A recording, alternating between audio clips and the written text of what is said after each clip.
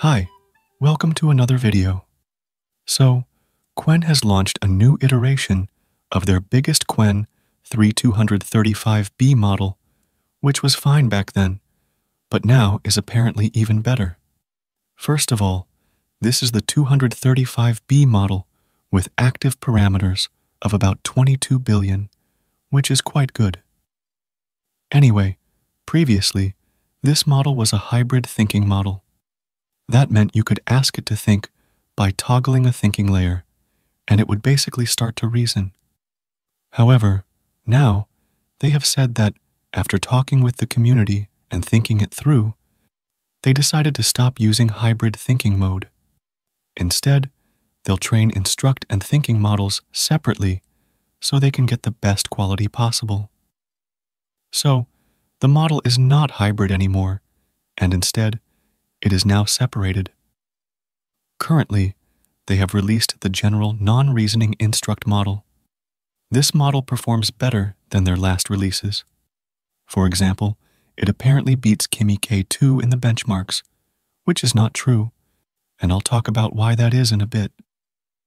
Anyway, they say that it has significant improvements in general capabilities, including instruction following, logical reasoning, text comprehension, mathematics, science, coding, and tool usage.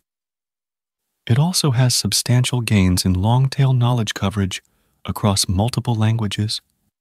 It has also achieved markedly better alignment with user preferences in subjective and open-ended tasks, enabling more helpful responses and higher quality text generation. There are also enhanced capabilities in 256K long context understanding. They have increased the context length here, which is quite good to see for sure. Now, the benchmarks are one thing, and there's no way to know if it works well for you or not without testing it yourself.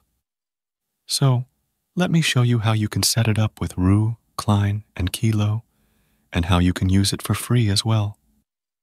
First of all, for basic usage, that is, chat usage and simple artifacts, you can use their Qwen Chat platform. Their Qwen Chat platform allows you to use this model completely free without any limit, and it also has deep research and web dev capabilities that you can try and use for daily tasks. Now, let me first tell you about the pricing structure of this model. So currently, it is available on OpenRouter, and it is about 15 cents for input and 85 cents for output, which is pretty good.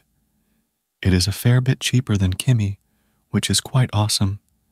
It's also a bit cheaper than Gemini 2.5 Flash, which is good pricing, because if you don't need a bigger context window, but still want a generally intelligent model, then this can come in handy. Now, just for context, benchmarks of Qwen models are not great. Qwen has been notorious for training on benchmark questions. A prime example is the Aider leaderboard. When the Qwen 2.5 model came out, it ranked just below the 3.5 Sonnet at the time, which was not correct, because no one would say it was as good as 3.5 Sonnet, but it ranked there, which is widely considered to be because they train on benchmarks specifically for the score. Similarly, the previous version of Qwen 235B also ranks above the Kimi K2 in Aider's benchmark, which is not even true in real-world usage. So, I just wanted to tell you that the Qwen benchmarks have been notorious for training on specific benchmark questions in order to score higher marks. In open models, I try to keep Kimi K2 at the top, then DeepSeek, then Qwen, and then others. So, keep that in mind. Now, if you want to use it with coders like Ru, Cline, or Kilo, then just head on over to VS Code and get the extensions upgraded to the latest version. Now, just go to Cline or Ru, and then you can easily create a new profile here. Then choose the OpenRouter option here as well, and then select the Qwen 235B model. There's also a free variant by Shoots via OpenRouter, so you can use that as well if you wish. And that is how you can set this up. Another way you can use it for even more free limits is by using Kilo code, which gives you about $20 of free credits. Since Qwen is super cheap, you can easily use it for a while and test it on your scenarios as well.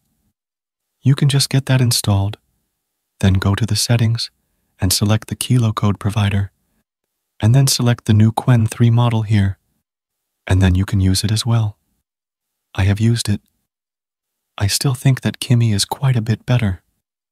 Qwen is not as good, whereas Kimi is quite good. It works well in tool calling and everything, whereas this Qwen model has a good amount of fail rates. With Kimi, the edits almost always work, whereas this gives the edit in some different format or something like that. That is mainly how it works. I mean, for the price, the model is quite awesome. It's really good, and it's open weights and relatively smaller than Kimi, which is good, as you can not only theoretically fine-tune it, but with a slight investment, you can also host it locally, which is pretty good. I think that a Qwen 3 coder will also come soon, which I think will be something good to use for coding. We'll see about that, but I hope they also open source the Qwen Max model, because I like that model, and they had said they'd open source it, but it is not yet available. Let's see if Grok adds this model and how fast it will be, because I've been loving the Kimi K2 speeds there. Though it's a bit quantized there, it's still amazing to see as well. So, that is mainly about it. I thought to talk about this, and I really like it. It's just that Qwen starts to compare itself with models that it shouldn't be compared with. But for the price and open weights, it is quite good for sure. Go ahead and give this a try for sure, and see for yourself. The benchmarks are of no use these days, and none of them tell you which is better rather than testing it for yourself. So, go ahead and use that as well, with the options that I showed you.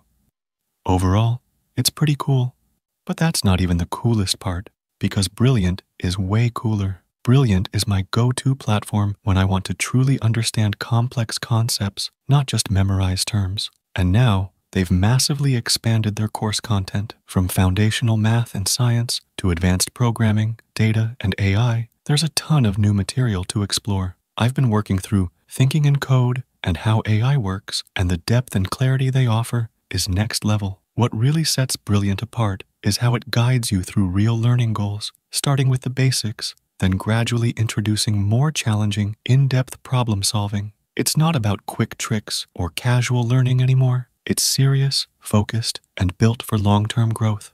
Every course is built by experts from places like MIT, Google, and Stanford, and you're not just passively watching, you're actively solving, experimenting, and building real understanding that sticks. Best part? You can learn anywhere, even if you just have a few minutes on your phone. Try Brilliant free for 30 days at brilliant.org/AICodeKing, and if you decide to go premium, you'll get 20% off an annual subscription. Big thanks to Brilliant for sponsoring this video and for helping all of us learn smarter, deeper, and better. Anyway, share your thoughts below and subscribe to the channel. You can also donate via Super Thanks option or join the channel as well and get some perks. I'll see you in the next video. Bye.